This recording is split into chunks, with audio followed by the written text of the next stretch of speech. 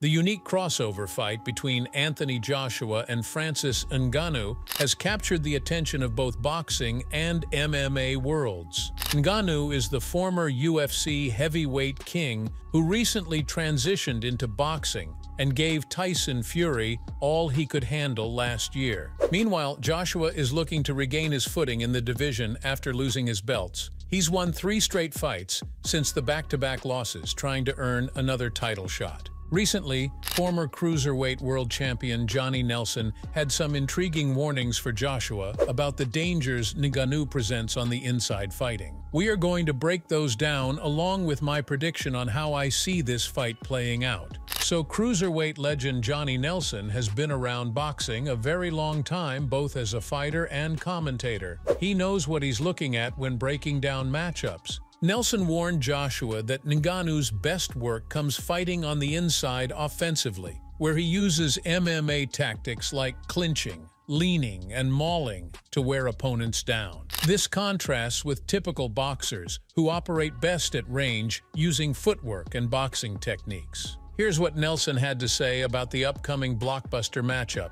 Where Ngannou is coming from, MMA. He's used to getting up close and personal. Fighting on the inside, his best work is on the inside. If you're boxing, you've got to box long. You've got to use the jab.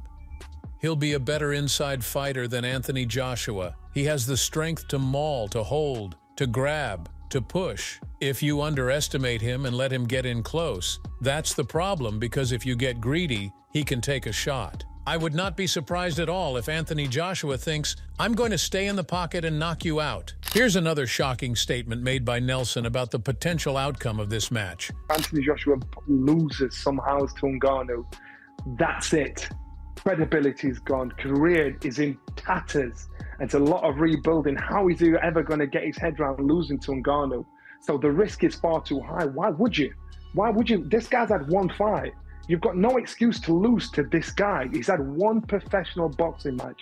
So if you lose to him, any excuse, whatever you've done, everything, all the Olympics, all the success, be 2-time world heavyweight champion, it's all gone. It's all gone up in smoke, because that's what you remember. You remember you lost to a guy that's had 1 previous fight to you. So basically, Nelson believes Ngannou wants to make things ugly, messy, and draining for Joshua by constantly grappling him on the inside all his MMA days. Also, this time, the stakes are higher than ever. If Joshua foolishly obliges him in those close-quarters trades trying to seek a highlight reel knockout, he'll likely fall into Ngannou's wheelhouse and traps. Instead, Nelson advises Joshua to stick to an outside boxing game centered around his jab and footwork. Don't try matching strength or inside fighting prowess with the Predator. Keep the fight at a distance using angles and stay tactical for all 12 rounds if needed rather than get greedy. Alright, let's quickly analyze Joshua's game overall, so we understand the strengths Nelson wants him to leverage. The former unified heavyweight champion stands 6'6" inches with an 83-inch reach and sculpted 240 pounds frame. Joshua remains one of boxing's premier physical specimens even at 33 years old now. After winning Olympic gold for the UK back in 2012, Joshua tore through the pro ranks going 22-0 with 21 knockouts. He defeated names like Vladimir Klitschko, Joseph Parker, and Alexander Povetkin to become unified champions. AJ combined his Adonis physique and crushing power with solid fundamental boxing ability. Working behind a piston jab, he kept most opponents at the end of his punches. If they did try coming inside, Joshua showed underrated inside fighting savvy with nasty uppercuts and hooks. However, all-time great Vladimir Klitschko exposed some vulnerabilities in Joshua mentally and defensively. Joshua has also struggled badly with boxers who use angles, feints, and lateral movement to disrupt his rhythm. He suffered shocking upset defeats to Andy Ruiz Jr. and Alexander Usyk in this manner. Both men offset Joshua's power by staying in near-constant motion and refusing to give him a stationary target. This also exhausted Joshua, who fades down the stretch. Against Ngannou, Joshua will possess physical tools the Predator hasn't seen before in boxing. The questions surround whether AJ's mental confidence can hold up, along with his pace and durability, if Ngannou drags him into deep waters. As for Francis Ngannou, his story is well known by now. The former homeless youth found his salvation through MMA after being jailed for immigration issues. Ngannou used the sport as an escape from crushing poverty. Thanks to otherworldly athletic gifts and frightening power, the Predator quickly rose up the UFC heavyweight ranks. His terrifying knockouts made him an instant fan favorite. At 6'4" and 270 pounds of purely chiseled muscle, Ngannou obtained almost superhero status with his mythical strength and punching power. Just one clean shot from Ngannou can rearrange molecules. After losing his UFC belt earlier this year, Ngannou embarked on an unexpected transition into boxing under the Tyson Fury model. He immediately set sights on boxing's elite. In only his pro debut, Ngannou exceeded all expectations by dropping Fury for the first official knockdown of his career. The Predator swung with reckless abandon early on, clearly rattling Fury several times despite losing a decision. Against Joshua, Ngannou will set an alarming pace from the opening bell, stalking forward behind heavy artillery. He only needs one opening to end Joshua's night violently. The question is, can Ngannou take sustained punishment from a gifted puncher like Joshua after the adrenaline wears off and he starts tiring? We know Ngannou possesses a proven iron chin in MMA, but boxing is an entirely different animal. Alright, taking all the above into consideration, along with Johnny Nelson's astute warnings, here are the strategies I believe Joshua must follow to get his hand raised. Number 1. Establish the jab early and often. Flick it out constantly to disrupt Ngannou's rhythm and gauge distance for the straight right down the middle.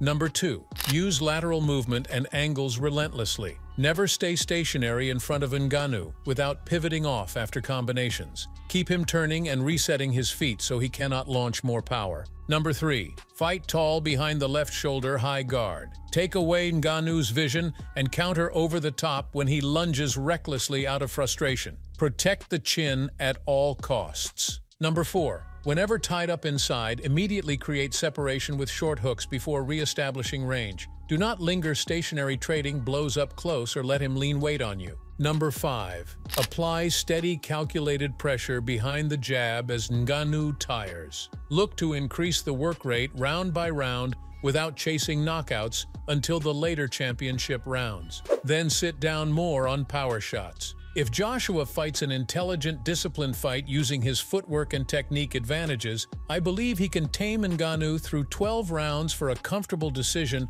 or late stoppage once the MMA fighter's gas runs empty. As for Ngannou, he has the opportunity to shock the boxing world by defeating a legend like Anthony Joshua. However, here are the strategies he must follow to make this happen. Number 1. Apply ruthless, overwhelming pressure from the first bell behind looping power shots. Look to bully Joshua and back him up while preventing him from ever settling down behind the jab. Number 2. Attack the body and legs early with thudding hooks. Joshua has shown susceptibility to attrition fights before as he tires. Sap some of his power and mobility. Number 3. Get inside behind the double jab and unload savage combinations. Force Joshua into exchanges along the ropes or corners where mobility is limited and his punch resistance can be further tested. Number 4. Use MMA tactics like leaning, clinching, and wrestling whenever possible to wear on Joshua mentally and physically. Make it an exhausting inside dogfight once stamina becomes a factor. If Ngannou can walk Joshua down while taking his best return fire,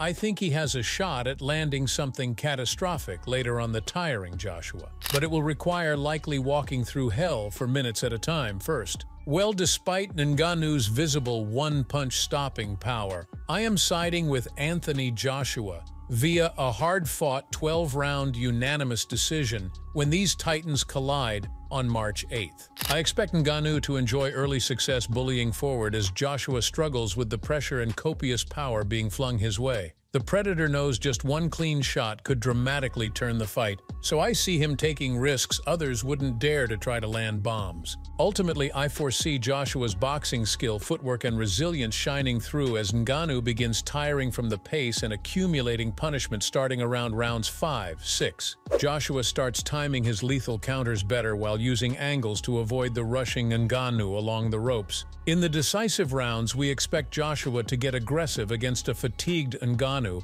who simply hasn't experienced this kind of prolonged warfare before. Joshua batters him up and down for consecutive rounds while barely taking any fire in return late. By the final bell, Ngannou is a depleted, beaten man, barely on his feet, while Joshua raises his arms in victory, overcoming yet another critical test in his career. So I believe that despite Ngannou's dominance, Anthony Joshua will be able to emerge victorious in this match, but not by a huge margin. That was my breakdown for the heavyweight super fight between Anthony Joshua and Francis Ngannou. Let me know who you are picking and why down below. Smash that like button, subscribe if you enjoyed the video, and press the bell icon to never miss an update from our channel. Until next time, folks.